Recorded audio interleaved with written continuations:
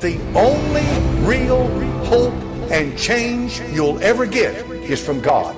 It's going to come from the Lord, or it's not going to come at all. It's going to come when you admit that you can't do it and that you've got to have His help. Everybody who reads the Bible, they go through two transition points.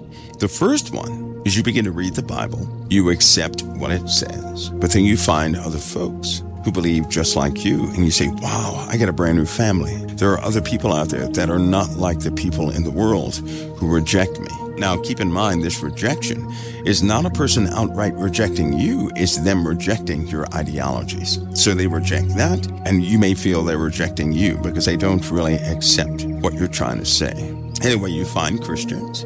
You're so happy you can find someone to fellowship, and because you've been hurt, because you've been rejected, because you've been pushed away, one of the first things you do in that transition is you try to be accepted by those who believe in Christ. And what do we do when we try to be accepted by those who believe in Christ? We try to impress upon the other person how needful we are. Because if it's one thing, after being hurt, after being shoved aside, after being betrayed, after being backstabbed, the one thing you want is to be needed. And so what we normally do is we start giving everybody our resume. We study people.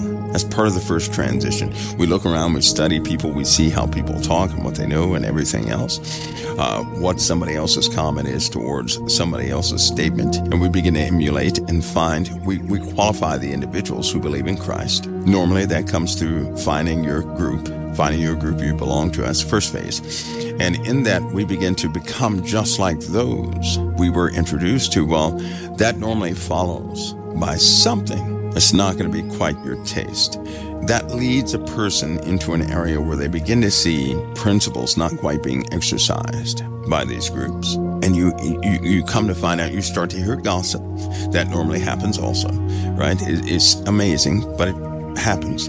You begin to be exposed to people gossiping about somebody else, and then you sit down and you think, how can people do this? They're supposed to be Christians. They're not supposed to talk and plot about somebody else and say that person is evil. Now, mind you, you think this way after you have adopted their principles, because if you want to be included, not pushed away, because they're your Christian family. And if somebody agrees with your idea, that strengthens the glue from you in that group. Well, after being a while in these groups, you begin to grow some more. And as you grow, you find out that the people around you are growing in the wrong direction. You may even recognize how they have become bitter against each other. You begin to see jealousy amongst the people who believe, and you say they shouldn't be. And all of a sudden, you'll stand up in your own strength, and one day you'll say something is not quite right. And in that day, that's when you become the target of the very group you were loyal to, of the very group you thought you found in Christ. And that's when you're hurt in your heart spiritually. That's when you stop trusting everybody who says, I believe in Christ. And then you find yourself alone again. And sometimes it takes many years to find any like-minded individual, because you don't trust people who say they believe in Christ anymore. You know that's just a cover so they can get close and do the same things they were doing in the world, but this time within a group. And then the second transition takes place. It never fails. You'll always meet someone who will point you right back to the Word of God. They're not going to point you to themselves, right? They're not going to say, come listen to me, I'm the greatest person that ever spoke. They're going to speak to you to get your relationship right with Christ. That same person is going to begin to go against many different ideologies that you once held, and they're going to point you right back to the Messiah. And then when you get that relationship with the Messiah going, that's when your life begins to heal. But there are so many obstacles in that area of life, right? But this is the point. You may not know, this is the point when you grow beyond the need of having somebody else accept you. This is when your personal relationship with Christ begins to flourish. And then that fulfillment that you've been looking for all your lives comes directly from Jesus Christ. This is when you consider Him differently. You don't consider Him as part of the group. You consider Him as an individual. You begin to recognize as to what He actually did. You're not blown away by the hype anymore of a conversation, but you seek to go much deeper, and that's intimacy. Now, once you reach this stage, you're going to go through lots of different stages in your life, but you will ultimately reach the area of that that absolute surrender. And what I mean by that is you'll begin to see life very differently one day. You'll begin to see life as something totally different than what anybody else around you likely, or it's a high probability of that, what they see it as. You'll begin to see that through the perspective of the gospel, not through the perspective of a person who wants to go to heaven. You cease to think about that, and the gospel of Jesus Christ becomes the most important factor in your life. Well, on that path you find the kingdom.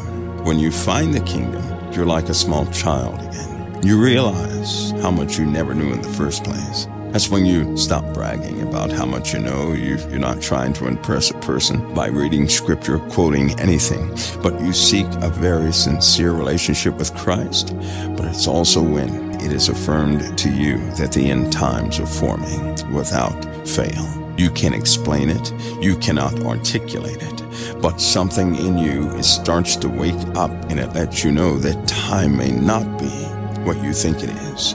And then you begin to look around at everybody else, and you may become saddened because they're living their lives as though it's going to continue that way for a long time. And then that final transition while you're in this flesh pops up. Once you go down that path, that's when you completely surrender. You no longer care about your condition. That's not up on your priorities. When you're broken, that's not in your list of priorities. If you have necessities, those are not in your lists of priorities. At that point, you're willing to do whatever it takes, because everybody in your life except you becomes an emergency. And you're truly ready to lay down anything you have to so that somebody else can have sight to see Christ. That's when you start leading people directly to Christ. Not to yourself, not to what you have to say, not to what you have to offer, but directly to Christ. That, ladies and gentlemen, is the invite of the Holy Spirit. In the Bible, that's when the apostles were made to be filled with the Holy Spirit, when they were ready to forego themselves for the sake of the gospel. Because I want you to think about something. If a sinner is nothing more than a sick person, and a saved person is truly a sick person that has seen the physician, then in the world there are lots of sick people. And you realize you've been sick yourself. And the only thing, out of all of what you went through, the only thing that lifted you out of that sickness is Christ. It was not man's formula. It was not the instructions that somebody gave you to follow very closely, because nothing man ever gave you panned out, did it? You may have wanted to honor the person and not really threw the person under the bus. And so you may not have told that person it didn't work out like you said. But deep down inside, you know that everything that man has tried to formulate for you failed. And then somehow the Lord begins to do things in your lives that you can have no formula for. You're not going to write down the steps, right? You're not going to do that, because the truth is, and if we all face that truth, here's the truth. We can't really articulate nor clearly know how in the world we just got out of a situation. We don't know how in the world we got to this point. We cannot write down all the steps. We remember bits and pieces of it. But the truth is, by the time we came to our senses, we were fully delivered. We were immersed in some type of situation, scenario, or something else. And before we knew it, things had changed and we were delivered from that past event. And we cannot tell you what the steps were. All we know is that we endured it. That's when you're truly delivered. That's deliverance of truth. That's when you cannot give credit to a person like me. You can't give credit to your neighbor. You can't give credit to anybody else but Christ. That's when you say, no, nobody else did this for me but Christ. Don't be offended, but you didn't do it. Your steps you gave me, they didn't quite work out. Jesus did this, and I'm not even sure how he did it. I don't care what the steps were, how he did it, and it was with love, and it was necessary. And that's what I can tell you. And then if a person goes deeper, the only thing you can tell a person is, hang in there. He'll deliver you too. See, that's a very real statement, but it's the statement nobody wants to hear when they begin this walk. You don't want to hear somebody say, just hang in there. That's not what you want to hear. But come to find out, that's precisely what you say, because what are you going to tell a person? You can't tell them the steps from A to B. You can't write it down, put it in a book. All you can tell a person is hang in there. He loves you. He will deliver you. And what you're going through is not going to last forever, right? All you can do is encourage that person. Well, when you hit that step and you do encourage people, but you're truly ready to do a little more, then you're truly marked. When you're still hungry after that point to do something for somebody else, that's a heavenly desire in you that the Father will absolutely fulfill. You were marked to be saved. That's why you knew who Jesus was when you were young. Guess what? You're also marked for habitation of the Holy Ghost. You know that, don't you? You're marked for habitation of the Holy Ghost. And listen, two people who have the Holy Ghost who never met each other in their lives, you know what happens? They do not contradict on any statement concerning Jesus Christ. Do you know why?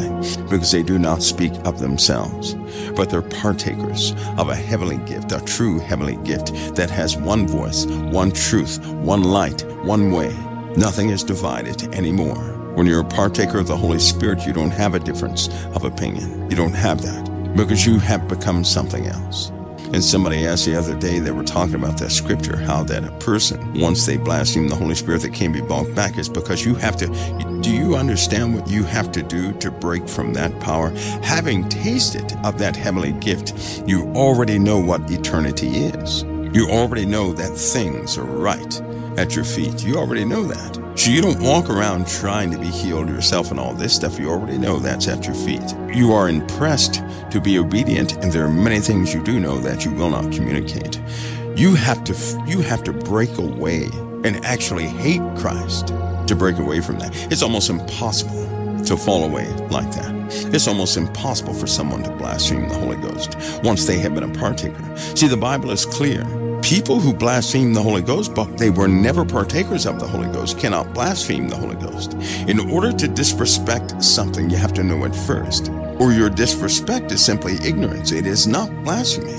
You're just speaking out of your mouth. You're speaking in ignorance. To blaspheme the Holy Spirit is to blaspheme with experience. If you have been a partaker, in order for you to blaspheme the Holy Spirit, you have to be equally as evil as Satan is himself, if not more. If you have an ounce of love in you, you're not going to blaspheme the Holy Spirit because you're always going to put somebody else first. What do you think Satan tries so very hard in your youth to get you to stop living like that? The one attack that's been on you since the beginning is that you do not openly love other people. Satan has come to you in many different forms, and he said this one statement: be careful, they'll get you. You're naive, be careful, they'll get you. Because he was trying to get you not to love anybody with an agape love. He was trying to get you to love with a earth-based love, which is conditional love. God's love is unconditional. It's not based on what a person is doing right and what they're doing wrong. It's based on truth. It's based on something a devil cannot see, Satan cannot see, only something God can see, and that you're partakers of and your eyes can be open to it. He's worked very hard to get you to negate love in your life. He sent you all types of things, and he told you it was love, but it was not. Most of it was lust. Most of it was some plot or ploy from the enemy from the beginning. That's what most of it was. Very seldom have people had true experience with love itself, because if you have an experience with love, it is never absent sacrifice. Love is never absent forgiveness, and love is never absent the truth.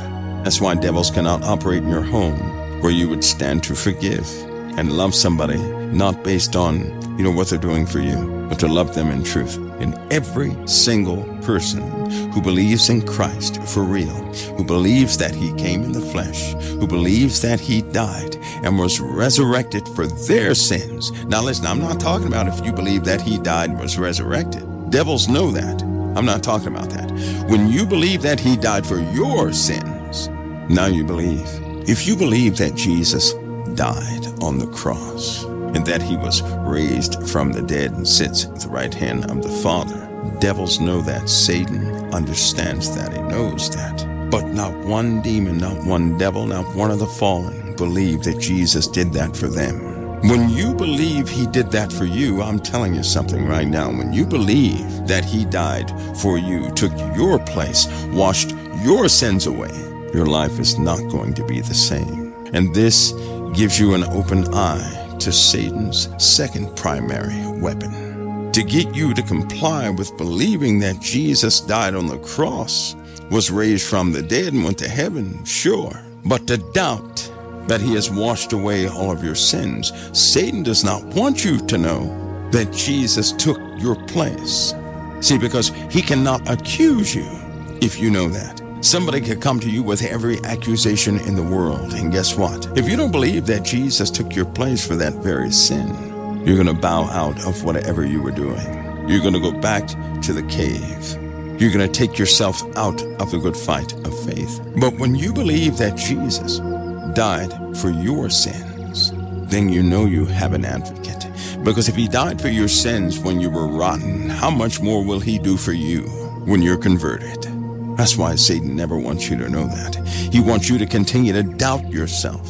He wants you to continue to condemn yourself, to damn yourself. That's what he wants. So you will never do anything. Can I tell you a secret here? That season should be over. Don't let that season back in your life. End that season today by finally saying, nope, the Lord died for me. That's when you're believing. You're not believing if you don't believe he died for you. You're not accepting of the cross.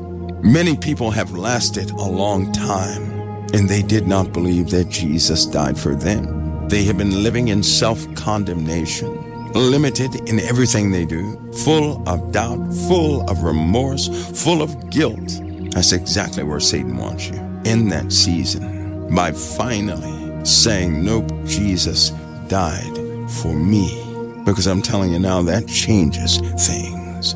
And when you believe that, listen, if he died for you, you're not going to keep your sin, nor will you condemn yourself. Because anything Satan could accuse you on, Jesus died for.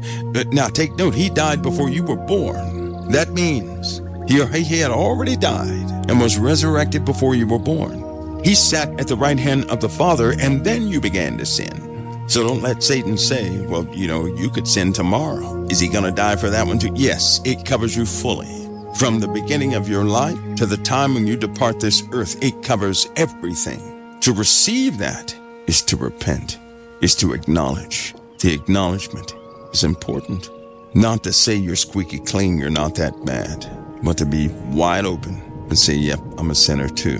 I'm a sick person on this earth. I partake in many things. And then you say, Jimmy crack corn, because I don't want to do that stuff. And you step right to the Messiah, into your rightful place, within the blood of the Lamb, which is the secret place of the Most High. That's when you abide under the shadow of the Almighty, by way of the blood of the Lamb. And that term means by way of a sacrifice. That means you receive that he took your place, that he paid the price in full, that you're bought with a price, a very high price. And if you're bought with a price, our Father's not like us. If we pay for something, a high price for something, we could lose interest, go through it in a corner and it gets dusty. Our Father is not like that.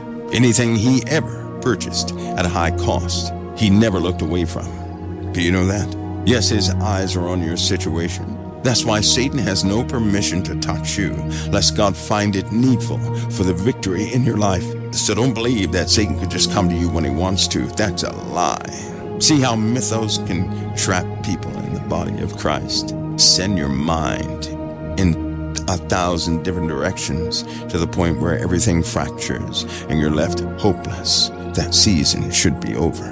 Don't keep that season. Let that season go. Stop keeping it. Stop keeping the lies of the enemy that condemn you. Stop it. Somebody asked me about cigarettes.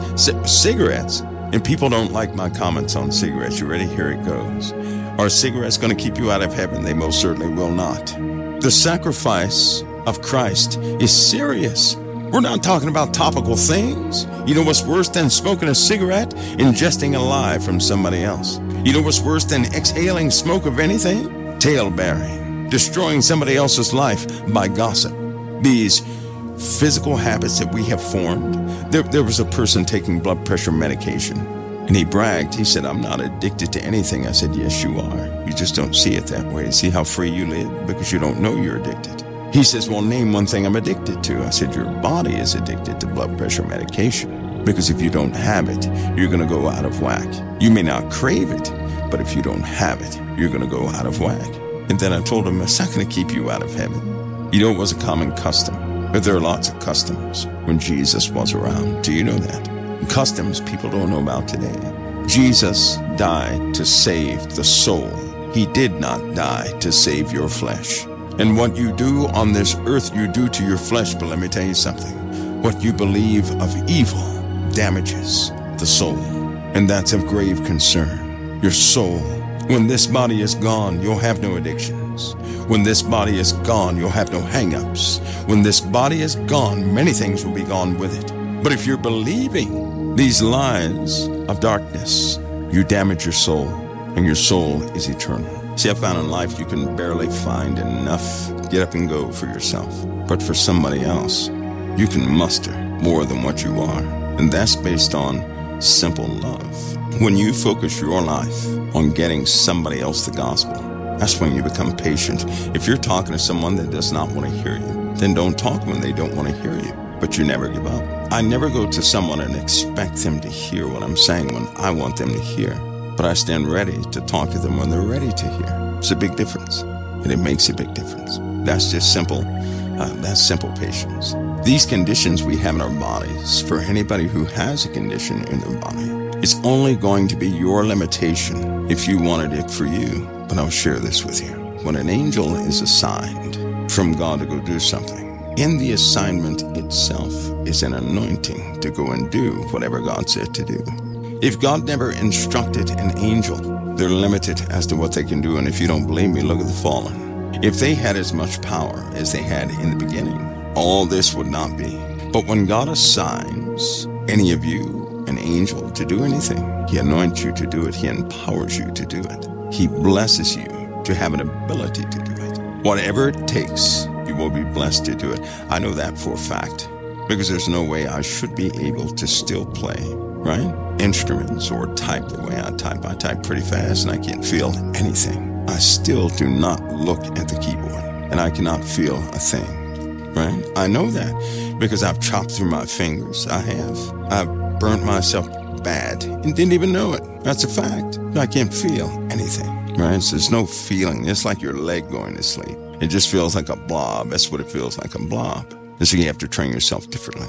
But when it comes to somebody else, when you focus your love on others, all of a sudden, another mechanism you never knew about kicks in internally in your spirit. You may not know about it right now, because in all honesty, you may be trying to get better at doing something so you can make your living. And that may be your modus operandi. That may be your major motivation. So I give you a challenge. For anybody out there who is just trying to make it, and maybe you're disadvantaged because of health reasons, you're just trying to make it, and you get depressed because you don't know how you're going to make it, I give you a challenge. Change it all.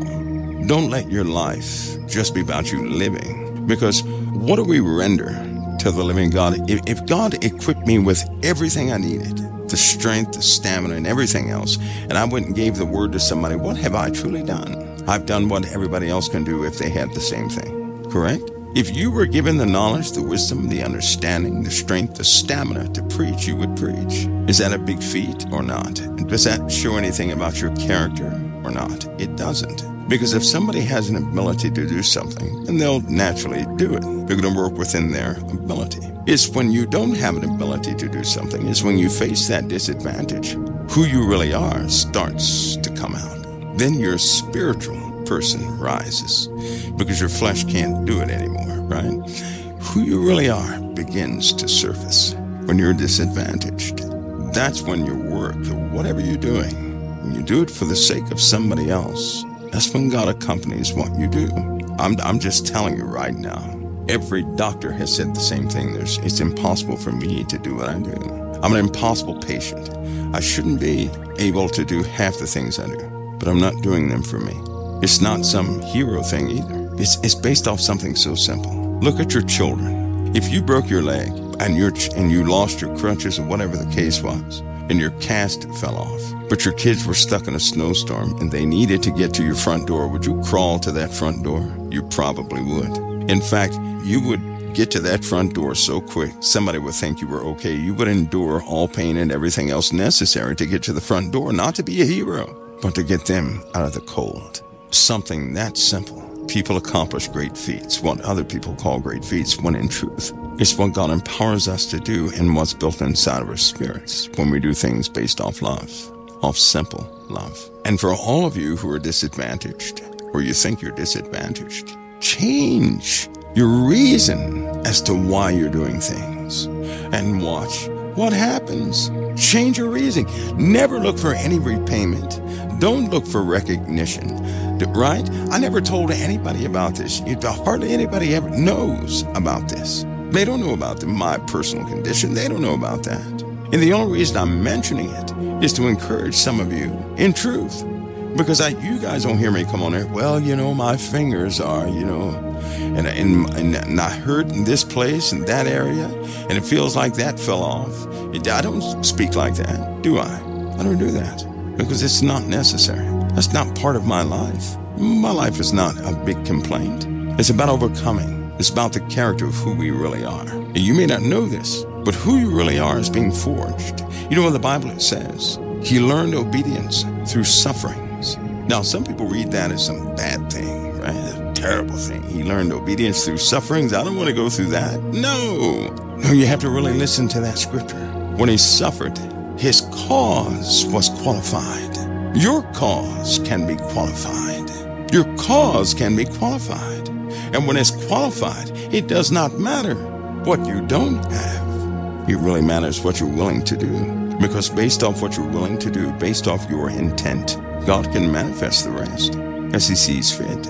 He manifests it. If we were perfectly healthy, we would corrupt ourselves. We'd be teenagers again. When we have limitations in the human body and it starts to slow us down, of course it aggravates us.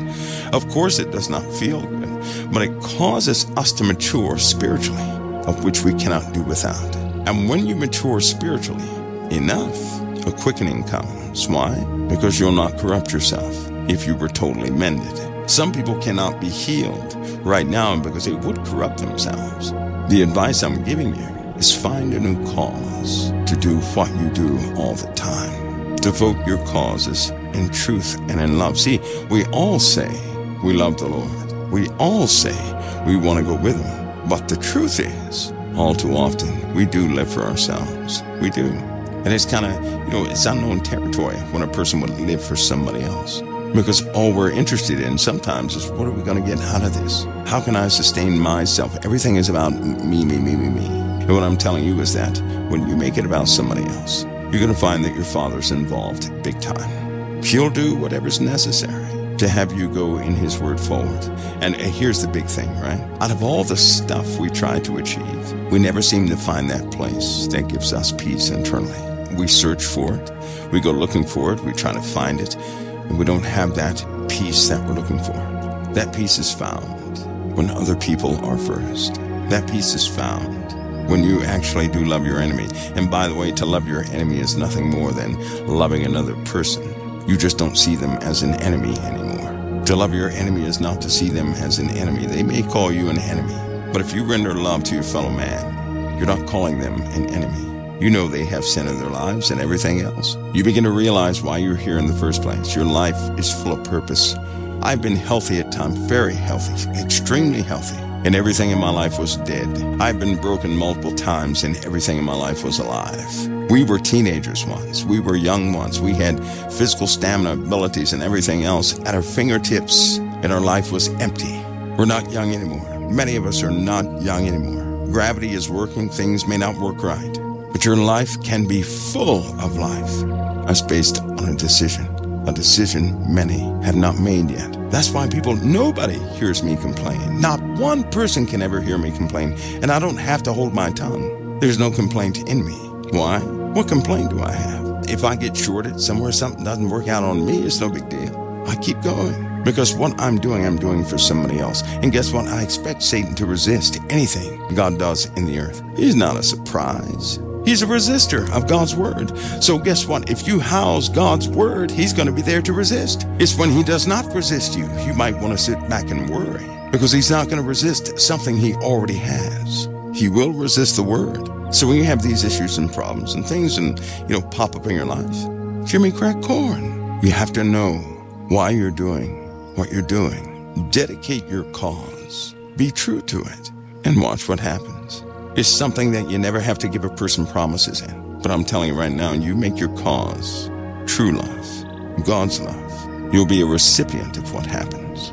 That's when you stop complaining. That's when you're not doubting scriptures anymore. That's when you know things are more than possible. But you have to make that decision. God, He put the right circumstances around you, and you thought it was a disadvantage. The world would say, I'm highly disadvantaged.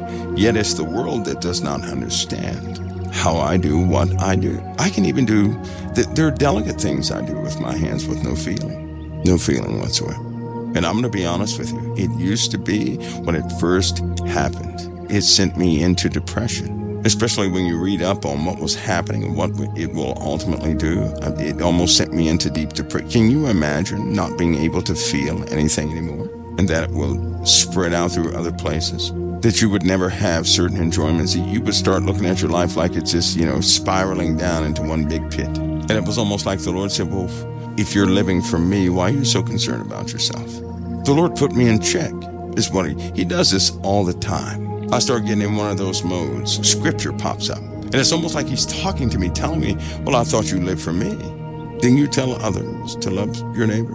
Well, what are you doing? You're loving yourself, and now you're mourning over yourself because you think you're going to be limited. Don't you believe in me?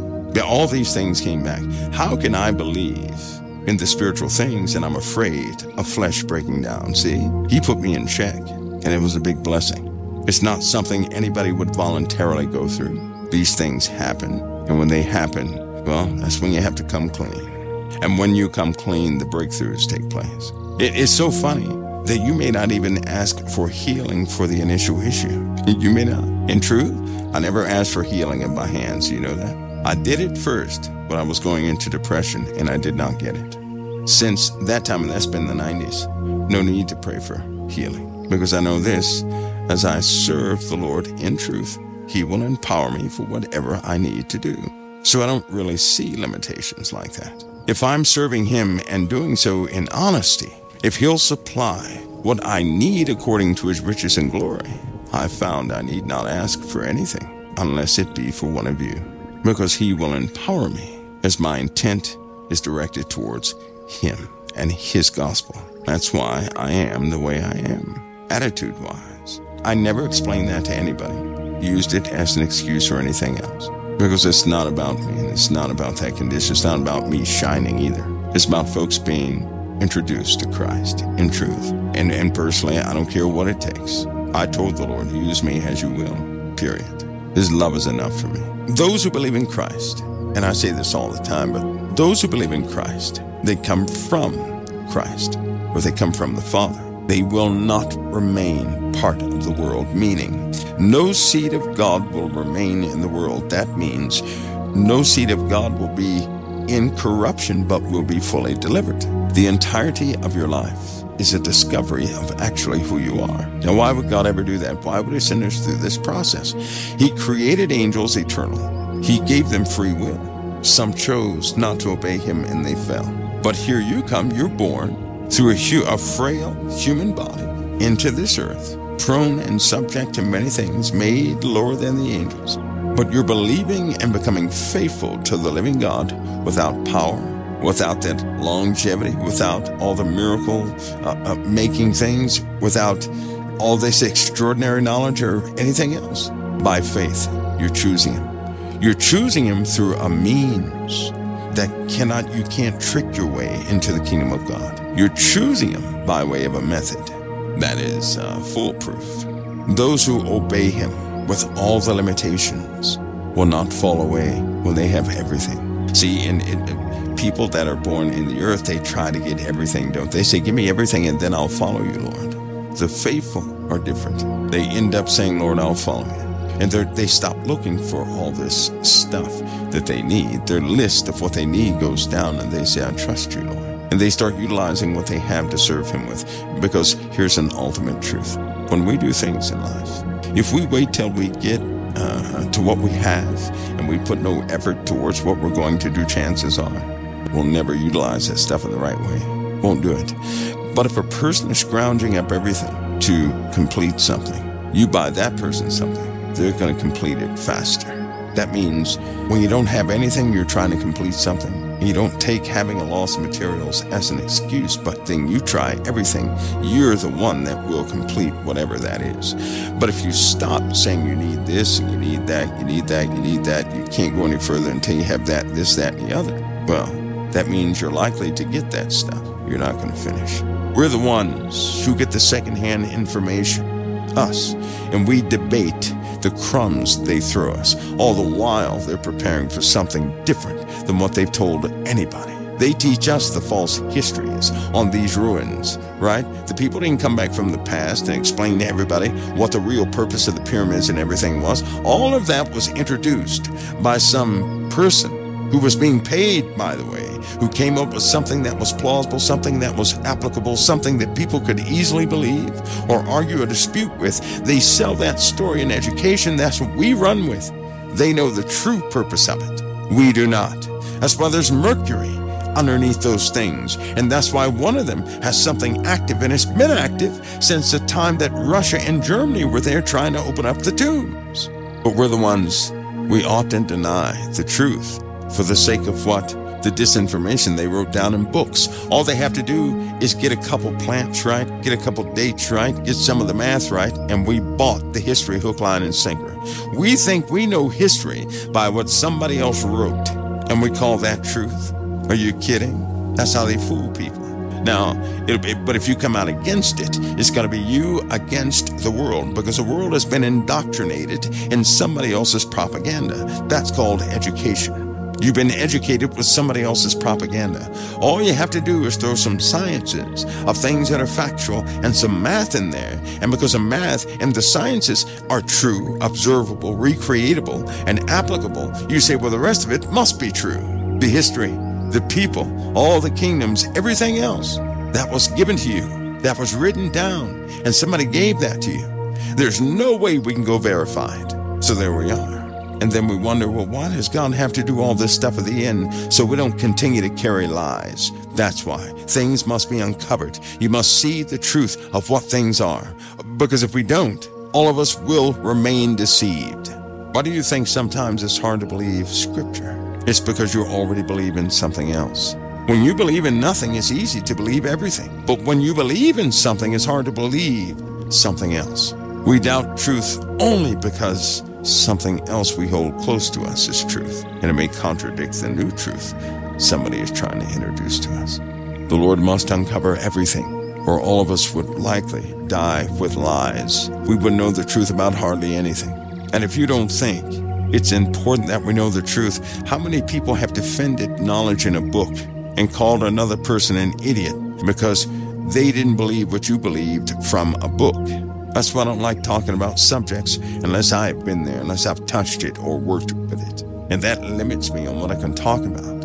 When you start saying the truth of certain things, you'd ask yourself the same question. How in the world are you going to break this cycle, this lying cycle of people's beliefs in such rooted things? Because generation to generation, we've been living with the same knowledge, but that doesn't make it true. Why do you think everybody's theorizing right now? They theorize because they know that something is not right with what they have. Nobody can deny the funny looking lights and stuff in the sky. They can call it what they want to call it. But it is God that said he would have everything spoken in secret yelled from the rooftops, that nothing that was spoken in silence is going to be kept secret. Everything is going to be exposed. He already told us that. It must be shown to all, because we're in a very serious time. And they cannot hold on to propping up this illusion that things are standard, okay.